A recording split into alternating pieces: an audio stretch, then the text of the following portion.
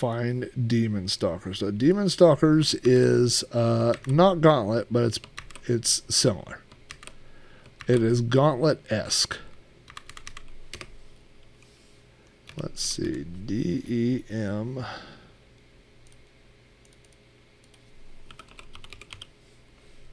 Demon Attack, Demon Blues, Demonstalkers Preview, Demonstalkers. Oh, and there's a good version.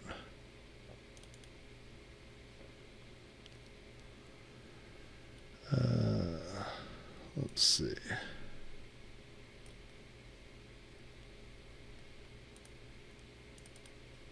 There we go.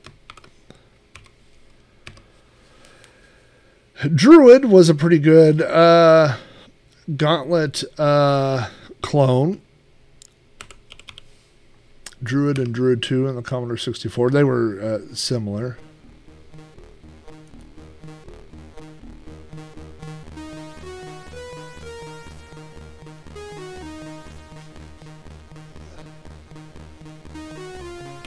Cracked in 1987 by Eaglesoft.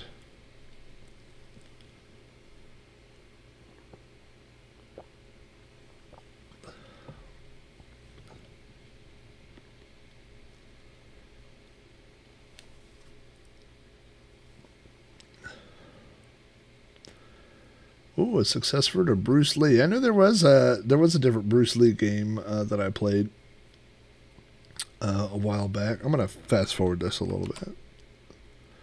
Warp us through this Electronic Arts loading screen.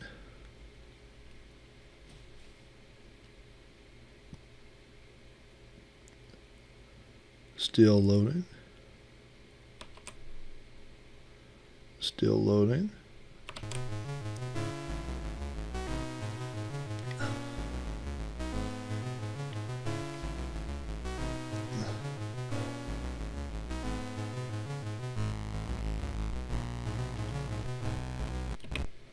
So this is Demonstalkers, which when you see it, like I said, you will go, oh, it's Gauntlet. And I almost feel like I had Demonstalkers before I had Gauntlet. I don't remember. In fact, in this end, it looks like Gauntlet, the guy in the purple there, almost looks like Dungeon Master, doesn't he?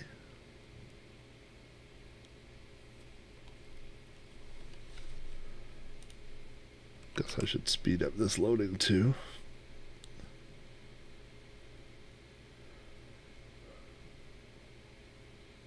Oh, nice. Hey, so Tex, are you in the line of totality or whatever where you're at? We were actually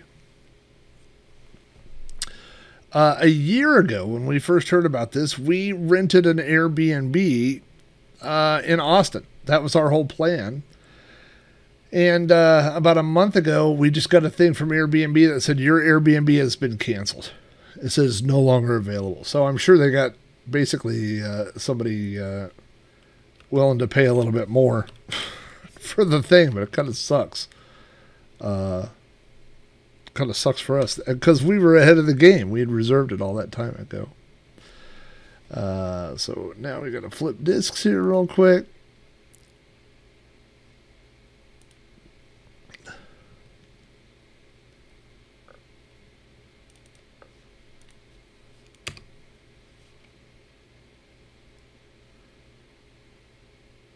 %, totality. Good for you. So tell me if this looks familiar.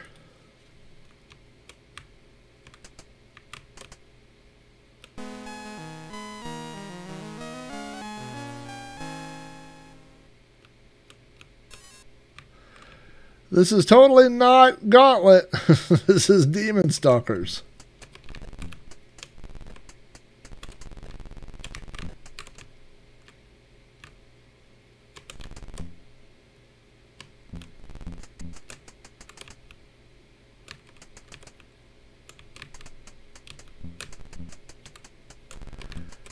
See, this isn't Gauntlet because those are rats.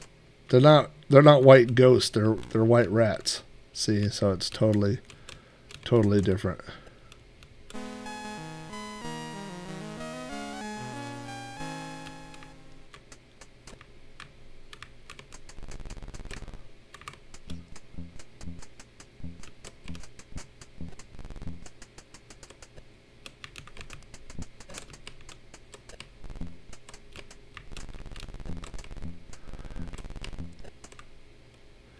So, yeah, I won't play this one a whole long. I just wanted to show you guys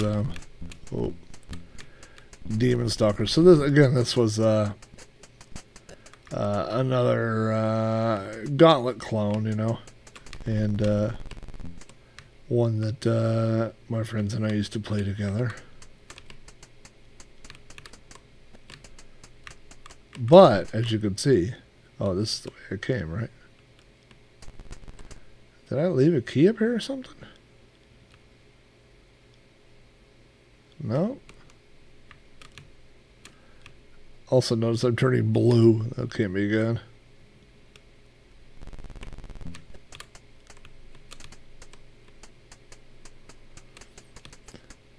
Hey, Limbo, welcome to the party. Oh, Matt Mania. What a classic game. Matt Mania. Another arcade game I own. There's this frickin' key.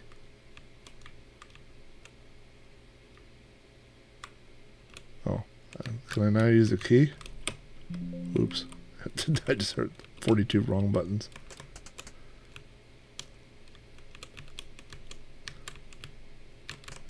No. No, rats. Rats, literally rats.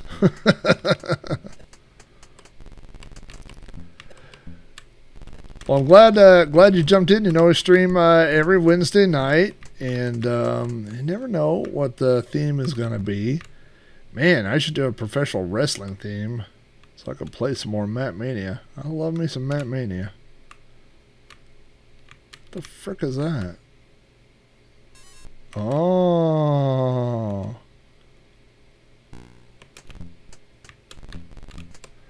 There's another key. Look at me figuring stuff out.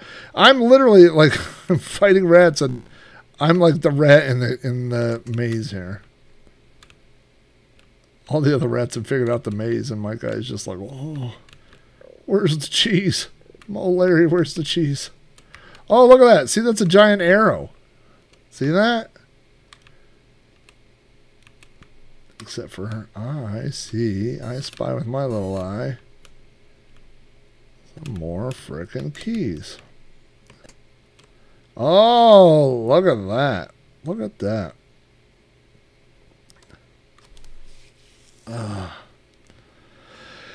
Yeah, I've been uploading older streams. Oh, look, you could go back to level 1. And then you could go to level 2. Alright, so if I go, but am I stuck here because I don't have a key? Oh no, I could go down.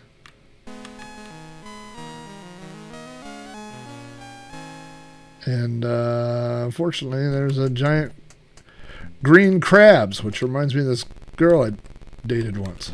Oh boy. Oh, you know.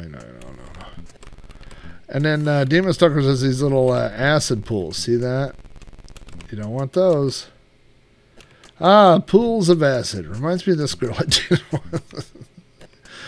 That joke works anywhere. Oh, I went the wrong way, and now I'm getting attacked by mutant watermelons. Mutant watermelons. Reminds me of a girl.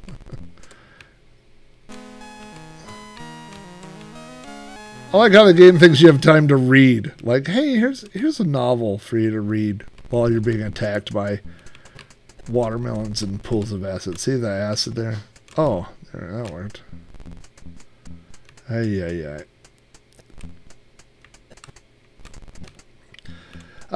Yeah, adventure construction set. I did my share of making adventures that didn't work with adventure construction set.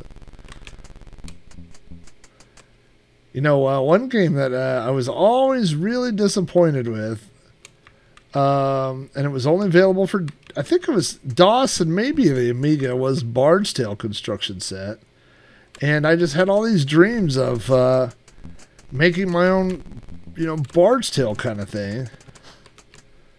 And it just didn't really work that well, you know. And it was like, you know, it would say like, oh, you can make your own graphic files, and then it was in some graphic format I'd literally never heard of. Like nothing supported it. You know, it was just really, just wasn't a very good product. It wasn't very polished. It wasn't like made for end users. It didn't feel like. Oh, wait, that goes back down to level 1. That was stupid.